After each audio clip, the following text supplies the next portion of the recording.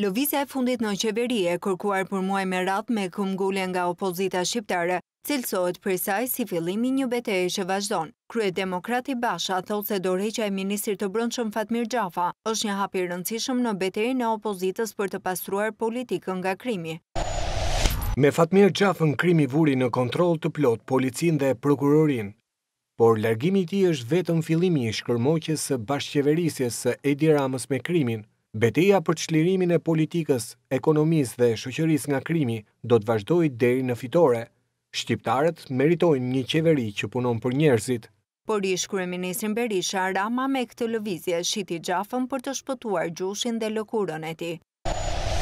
Në një aspekt opozita ja doli, por shtylla kryesore e botës së mafjes, krimit të organizuar, korrupsionit, kreu i meduzës në Shqipëri është Edvin Kristaq Rama, i cili në një moment kritik për veten e tij, sakrifikoi Xhafën për gjushin dhe vendosi në krye të ministrisë një vasal të tij.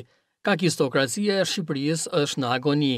Asgjë, asnjë vasal, as edhe pateric nuk shpëton reagon nga verdikti i afërt i revoltës popullore.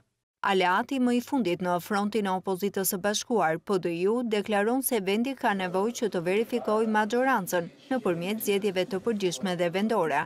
PDU mbështet kërkesën për ndryshimin e pushtetit qendror dhe atij vendor nëpërmjet votimeve rahale njëherëzi dhe kërkon sot largimin e personave që inspiruan, ekzekutuan dhe vodhën votën e shqiptarëve nëpërmjet një masakre të vërtet elektorale.